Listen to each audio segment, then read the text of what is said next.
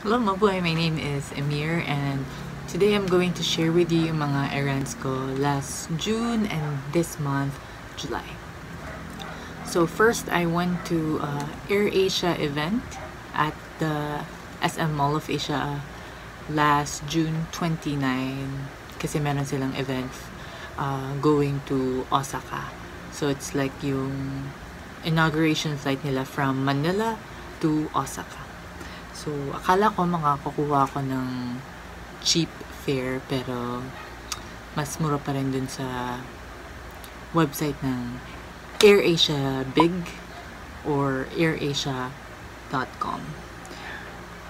So, if you're a big member sa AirAsia, ito yung points system nila. So, every time na gagamitin mo yung card mo, pwede mong redeem as AirAsia flight or pwede mong gamitin yung points to book flights. Well, not only flights but they also have hotels and other like maybe facilities, tours, etc. online. So you can go ahead and just check their website. And then the next one is dun sa Cebu Pacific. So I got an email from their marketing team and it's regarding the like feedback about dun sa food na in-offer nila, yung mga in-flight meals. Pero sabi nung marketing head nila, hindi kami pwedeng provide ng information kasi parang it's an ongoing like program na ginagawa nila. Okay, so after the event sa AirAsia, binigyan nila or mayroong mga freebies like this one. So I'll go ahead and check some of the items na nasa loob na to. And then din sa AirAsia, sa Cebu Pacific nagbigay sila ng loot bags na may mga freebies. So, let's go ahead and check yung AirAsia. Yes. Nga. So, since inaugural flight ng AirAsia from Manila to Osaka, may mga freebies sila from JNTO, which is Japan National Tourism Organization. If I'm not mistaken kung ayun yung term nila. And here are the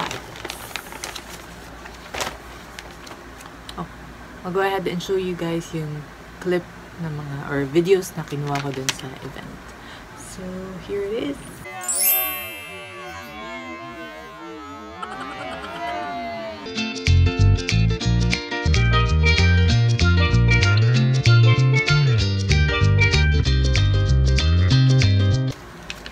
So, you can go ahead and watch that sa YouTube page ko or you can just check it dun sa dito sa Facebook page.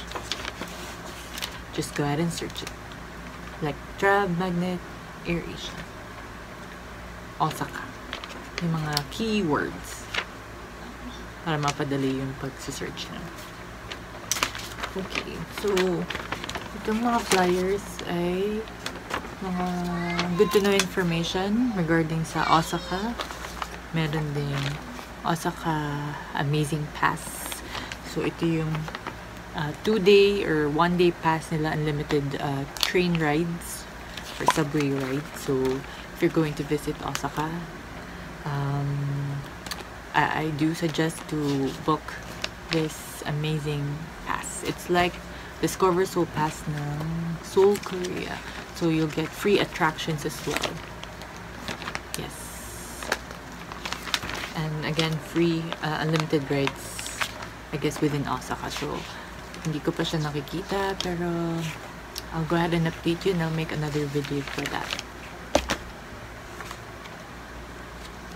Here's another one. So, it's a magazine. Well, it's about Osaka nightlife. So, kung gusto niyo mga bars, mga beers, and everything about nightlife, you can check that.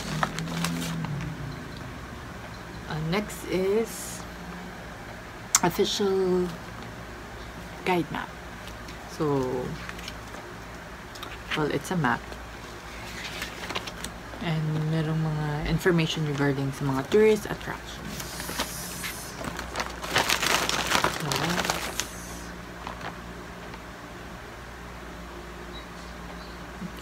So this one is another flyer for night life Osaka at night. May mga coupons din. Okay, let's go ahead and check on the items.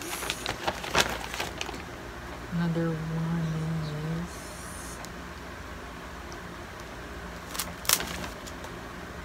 it's another handy guide naman. So parang pinaliit na guide lang. And I haven't read all of them. Maybe if I have time. But for now, I'm currently busy fulfilling your orders. So I'm selling solid perfume and oil-based perfume. So you can check my website if you'd like to try it.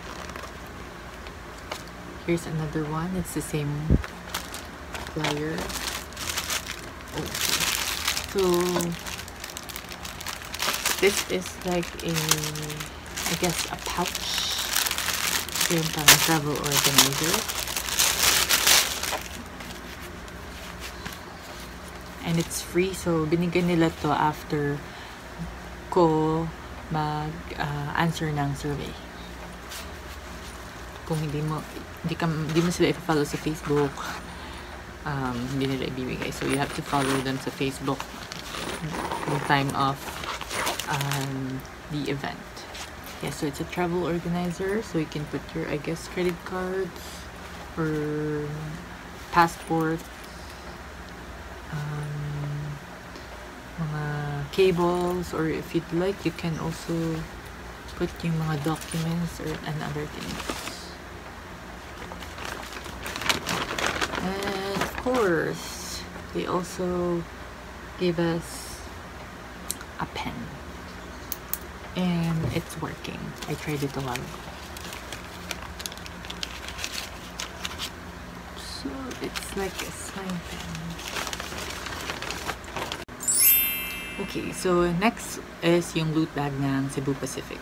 So I received an email from their marketing team that I have to go to their office on, well, last July 10.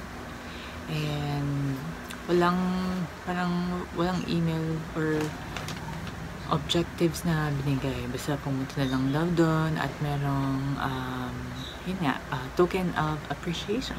So since mahilig ako sa freebies or token of appreciation, yes, pinatos ko na siya. Parang lugi pa ako sa taxi kasi sobrang init ng parang mga 2 p.m. or 1 p.m. ata yung start, or 1:45 mga ganun. Yun na. So well, it's regarding their in-flight meals, kung anong feedback. But for now,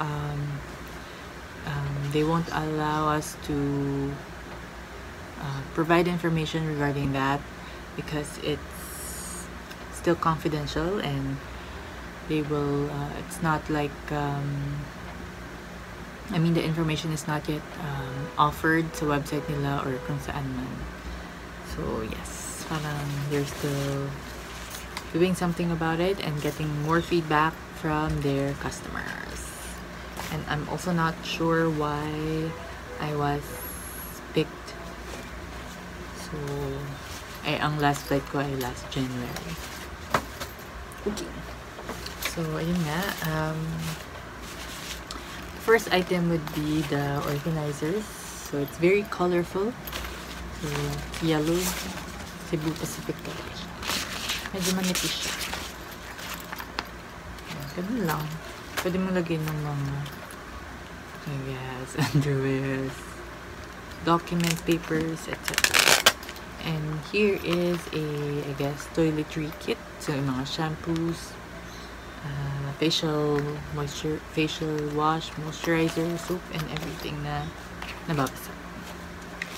At ito yung pinakagusto ko sa kanila, ang Robinson's GC. So, I checked it already. Of course, na-excite ako bago ako umuwi. So, it's 1,200. At hindi ko alam kung anong bibilin ko dito, pero maybe something that I can use for my next trip. Yes. So, may mga pwede mo siyang gamitin sa department store, supermarket, handyman, Robinson's Appliances, Topshop, Topman, Dorothy Perkins, Burton, Miss Selfridge, Warehouse, River Island, Shanna, G2000, Toys R Us, True Value, Daiso Japan, Go Hotels. Yun lang yung mga I guess accredited establishments na pwede mong gamitin yung GC. Okay, so that's about it, guys. And if you'd like to buy some of my products that I personally made and created, you can just go to www.travmagnet.com/store. So meron din mga guitar picks, solid perfume, oil-based perfume na you can mix and match depende sa preference nyo. But I'm going to add more scents soon kung bibili pa kayo. And what else? I've also added tin cans there, 10 grams tin cans. And then I'm going to sell lockets. So yung mga lockets, mga heart lockets is used as a diffuser. So lalagay niyo yung solid perfume doon, na-open siya. And yan. It's like an accessory. It's a 925 silver, by the way. Okay, and what else? Yes, so I'm selling those items or products because I need funds for my trip to Japan this September. So hope you can buy more. And rest assured that I will deliver it before my trip. So, naghahabol ako. Okay, so thank you so much for watching, and don't forget to live, travel, and don't be sorry. Bye!